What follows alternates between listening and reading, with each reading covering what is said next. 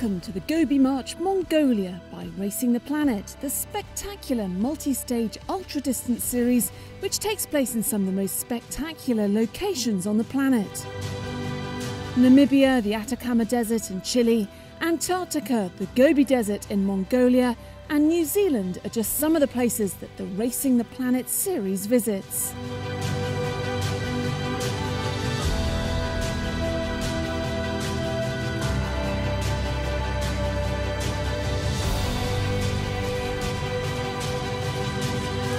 At each event, there's an average of 250 kilometres of running over 6 consecutive days. It's a serious challenge for even the hardiest of Gobi March Mongolia by Racing the Planet warriors.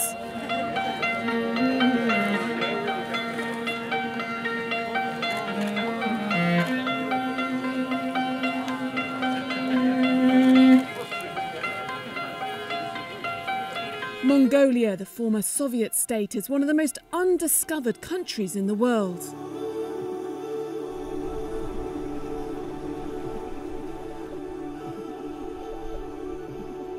Sandwiched between China to the south and Russia to the north, it is dominated by sparsely populated grasslands and semi-deserts. Population live in the capital, while around 40% of the country's workforce is nomadic, herding livestock in the extensive pasturelands.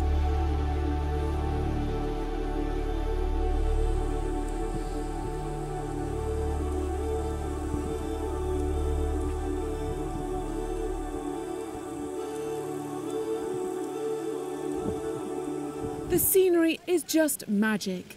The Gobi Desert stretches across huge portions of both Mongolia and China.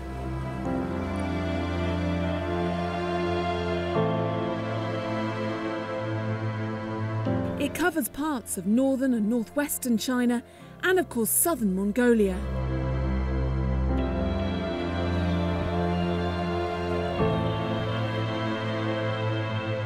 The desert basins of the Gobi are bounded by the Altai Mountains and the grasslands of Mongolia in the north, and by the North China Plain to the southeast.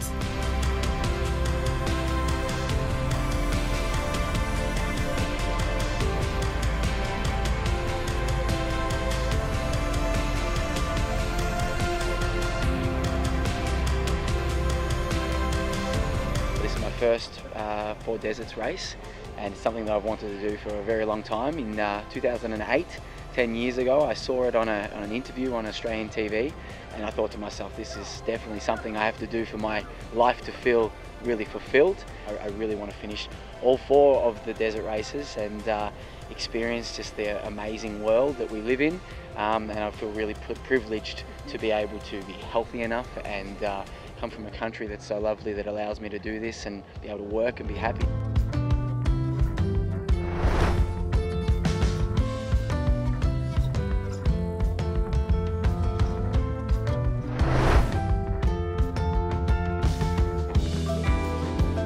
The Gobi March race takes place in the Karakoram region in central Mongolia. The 250-kilometre course takes the athletes through vast green grasslands, stupas and temples, sand dunes, great rocky valleys and old forests.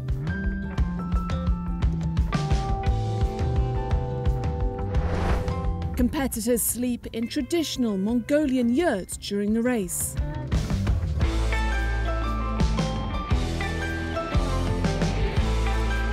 The fourth and toughest stage of the Gobi March is the Long March, and takes the athletes through the wide Mongolian steppes and the UNESCO World Heritage Centre of the Orkhon Valley cultural landscape, and then to the ancient city of Karakoram, the former capital of Genghis Khan's empire.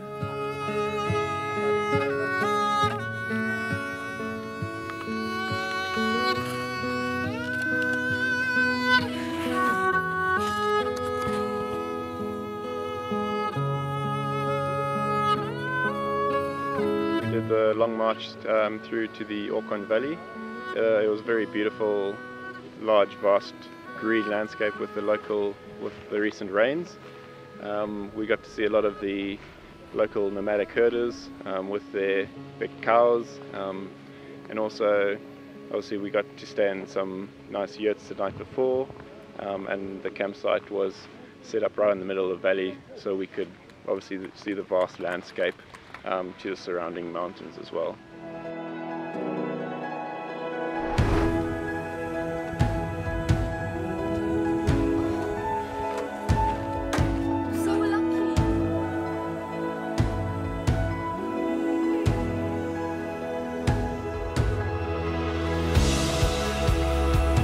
It's a brutal race where tactics and race strategy are key. Approximately 20% of the competitors run the entire course, while 60% combine running and walking, with the remaining 20% walking the entire route. The fastest completion time is around 24 hours, with the slowest around 70 hours. As a self-supported race, the competitors must carry all mandatory items for 7 days on their backs, including food. The average backpack weighs 9 kilograms or 20 pounds. Only water is provided by the organiser, and that in itself is a mammoth task, with the competitors, volunteers and staff expected to consume up to 15,000 litres of water during the event.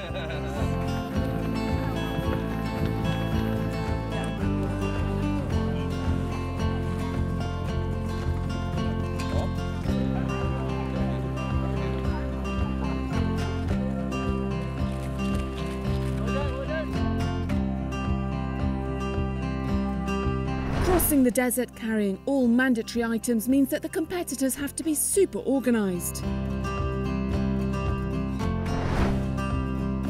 They'll plan each day and carry the precise amount of food required that'll give their bodies the much needed nutrients and replace the huge number of calories that they burn each day.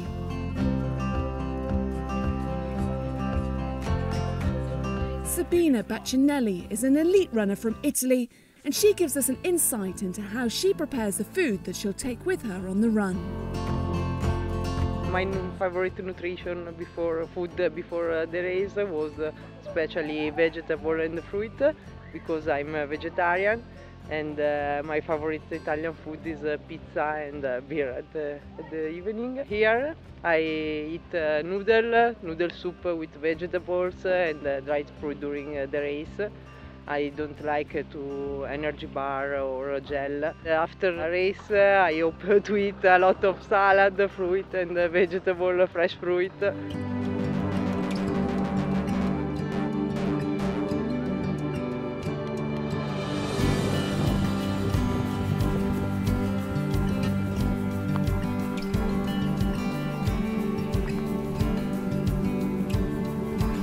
The Gobi March attracts athletes from all over the world and people with different incentives and goals.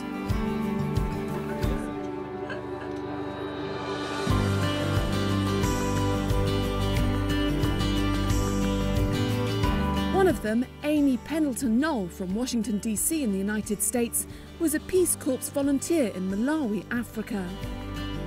She loves to explore the unmapped corners of the world and now runs until it hurts to push her personal limits. The Gobi March is Amy's first Racing the Planet event. Traveling is a way for me to shake things up and experience new things, meet new people, see new places, and really just escape from your normal for a little while and see absolutely incredible places like this. That you really only see in postcards or in movies. So it's really neat to not only visit places, but really dive in and experience them in cool ways, like running.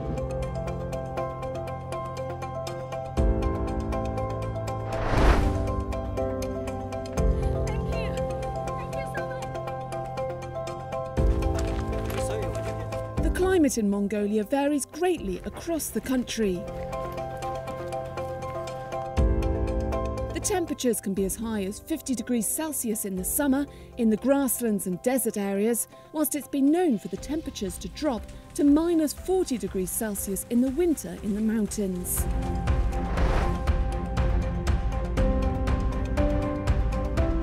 With the Gobi March taking place during the summer, the temperatures will range between 15 and 35 degrees Celsius, but they can go down as low as 0 degrees Celsius at night.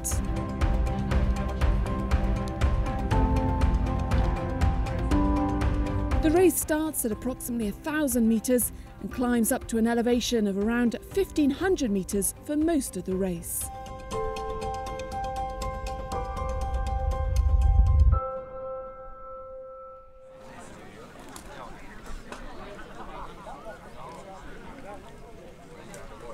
People of all ages have come to take part in the race. Looking to complete the gruelling event is Jackie Bell.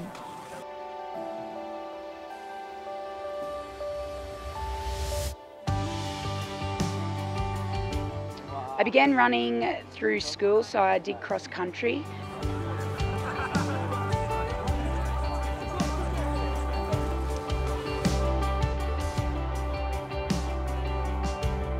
I ran all through high school, but my first ultra marathon was 19, so that was about 4 years ago, and I came third in that one, and then I caught the running bug from there.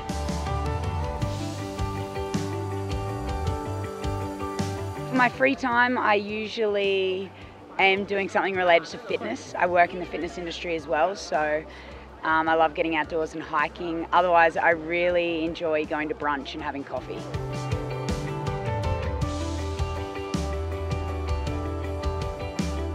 I love avocado on a good sourdough bread.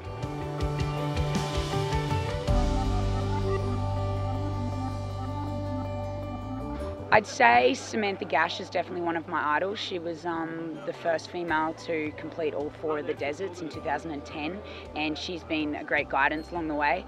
Also, Jax has been really awesome, but even just down to a ground level of Sandy Suckling, I ran in Namibia with her, and Karen, another Aussie here, she's been great to run with.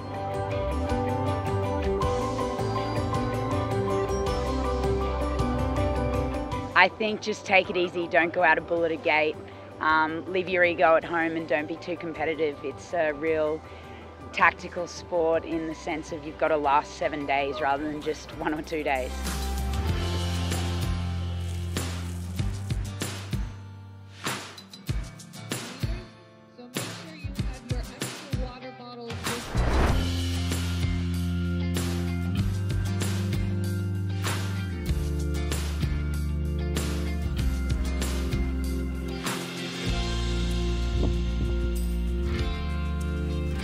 Among the participants for this year's event is a retired US Army Sergeant Major who's come well prepared and trained for the event. The Afghanistan veteran was no stranger to desert conditions, but this was his first Racing the Planet race. My military background, as far as training, it's easier, but the actual training is of course not easy. But as far as organization, planning, because you need planning, and execution and so on. So yeah, at the end of the day, my background helps with overall planning, training, and actually doing the race.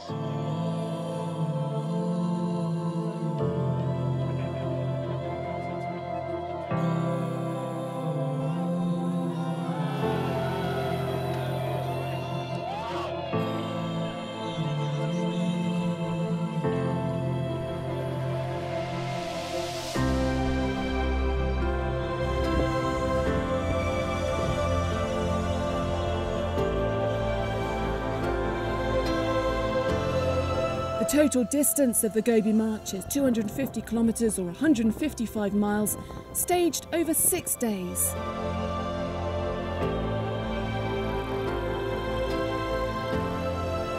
It's tough, with the weather conditions also throwing up an element of unpredictability, with rain and then blistering heat.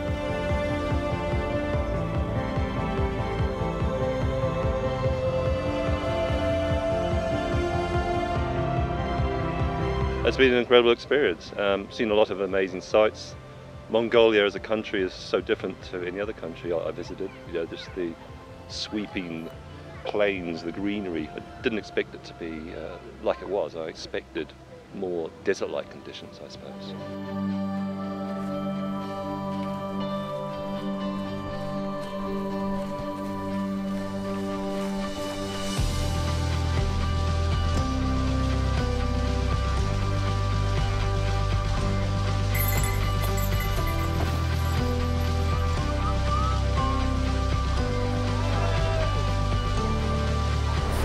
held in 2003, the annual Gobi March celebrated its 15th edition by heading to Mongolia.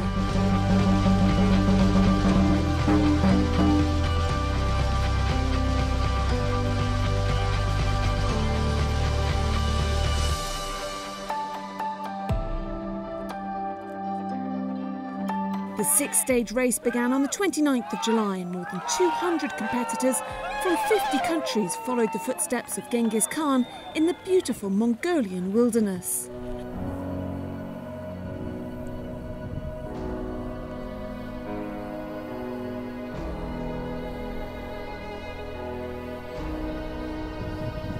The final, Stage 6, saw competitors finish the race in Karakorum, the 13th and 14th century capital of Genghis Khan's empire.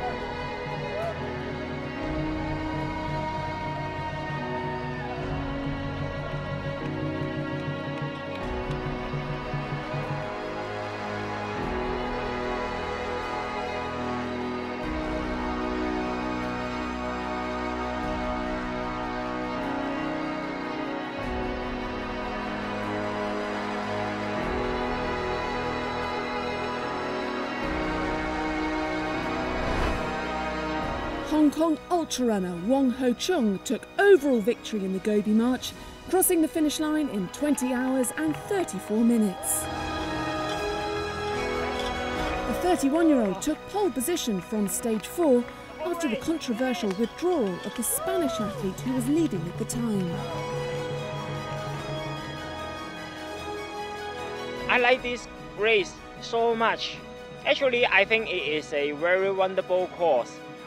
I think the most difficult part in this race is the weather, because I used to run in hot weather and I stay in Hong Kong, which is very hot in summertime now.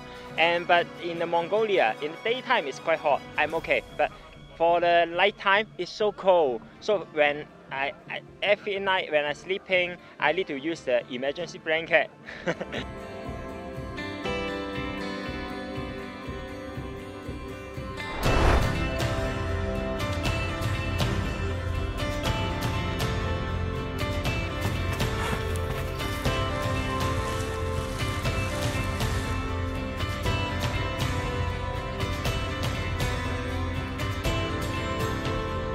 San Francisco-based German runner Angela Zeich was the fastest female, finishing in a time of 25 hours and 10 minutes. The time was good enough to see her also take 5th overall against the men. Second in the ladies' competition was Canada's Isabelle Souvet, with Japan's Chizuru Inui finishing 3rd. This year, a third of the field were women, a particularly high turnout for this sport.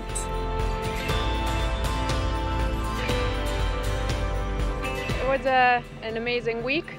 We had a lot of fun, and I think what was difficult was especially that the course was just very fast. Everything was quite runnable and the weather was nice and cool, so the pace was really fast the entire week, which was fun, but also exhausting. But it was beautiful, it was really fun. We met so many people from all over the world, and the volunteers were amazing at every checkpoint and at the finish line welcoming us. So it was great. It was an amazing week.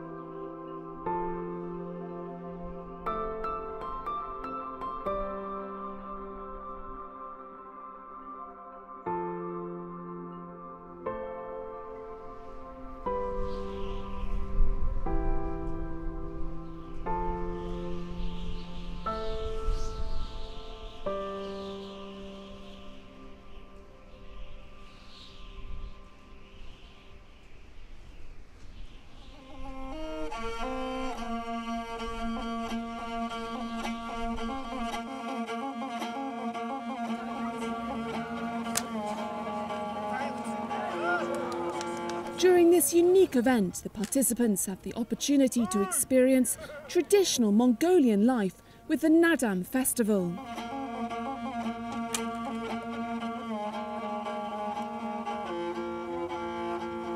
The three sports of Mongolian wrestling, horse racing and archery are held throughout the country in what is considered an expression of nomadic culture and a celebration of a nation.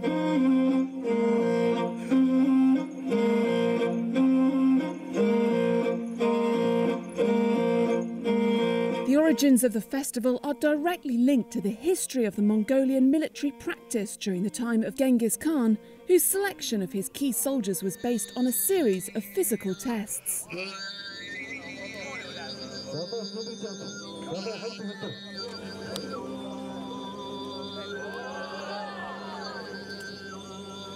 Before and after major battles, the three sports of wrestling, horse racing and archery were exercised as an organised event, which later adopted its present name, Nadan.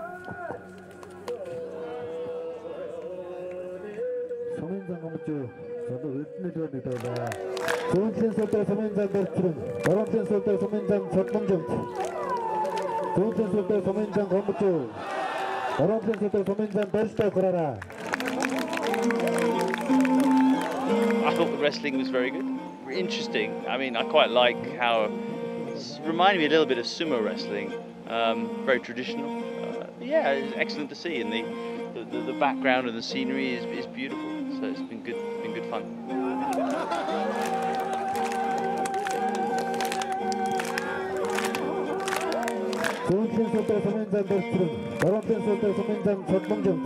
Really enjoyed the event that they put on for us today, especially the dancing and the singing. The girl dancing was brilliant. I thought she was fantastic, very unusual, very different from our culture, I guess. And then the guy playing and the singing was really good.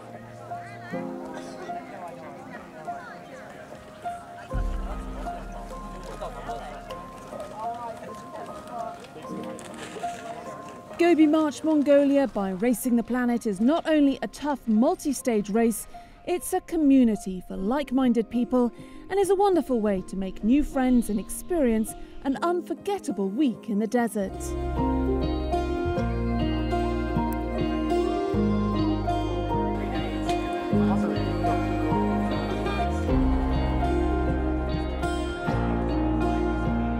To set up a camp for one of our races takes quite a lot of work, and we are moving 350 people from one place to another.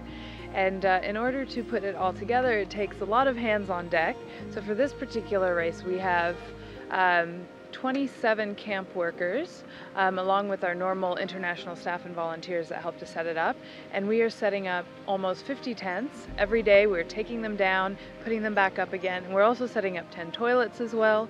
So it's a lot of work and a lot of moving parts, but when you have a great team that works together, it comes together, and it's really amazing when you come to these beautiful locations and there's absolutely nothing around, and in a matter of an hour we've set up a small village where runners can come, and they're so excited to come to their home for the evening.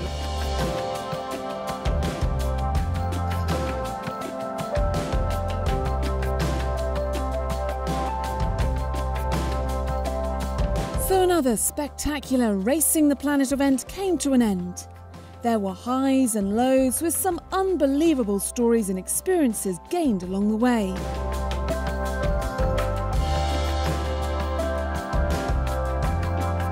Cue post-race celebrations, whilst all will now look forward to meeting again for next year's event in July 2019.